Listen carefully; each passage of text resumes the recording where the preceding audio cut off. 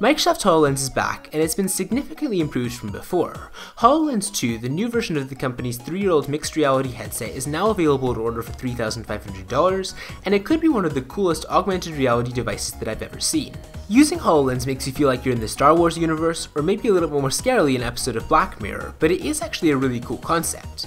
Basically, you can see the real world, but artificial things are overlaid on top of your real world view, which gives you the ability to do all kinds of different things. For instance, if you're putting together parts of a bike or putting together parts of something else, HoloLens can actually give you step-by-step instructions with arrows pointing to the correct parts that you need to use, and it can actually tell you firsthand how to put them together by pointing to the exact parts that you need.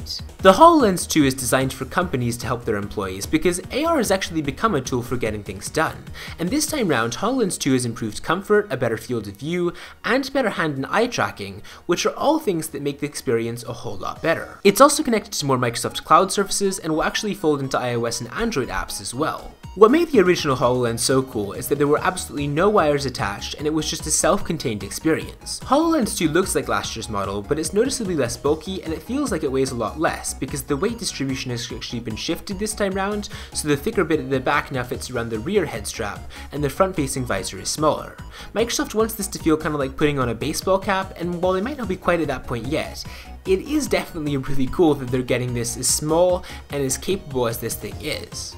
Another really cool thing about HoloLens 2 is that it actually has really good eye tracking, and the eye tracking is designed to do two things. It can measure eye movement and use it to interact with virtual objects. Microsoft uses the new eye tracking cameras for biometric security as well, and something else that's really cool is that HoloLens 2's eye tracking actually works through regular glasses. There are actually a whole bunch of practical uses of eye tracking. Enterprise software from companies like Adobe actually uses eye tracking to create analytics and heat maps of where you're looking to improve training, and this could be used like for instance to help train airplane pilots, or something else where hand-eye coordination is really important. The HoloLens 2 also expands its field of view to 52 degrees, which Microsoft says is over double the effective viewing area, and the resolution is increased to the equivalent of a 2K display per eye versus the original HoloLens' 720p per eye, although the density of the images is still the same at 47 pixels per degree.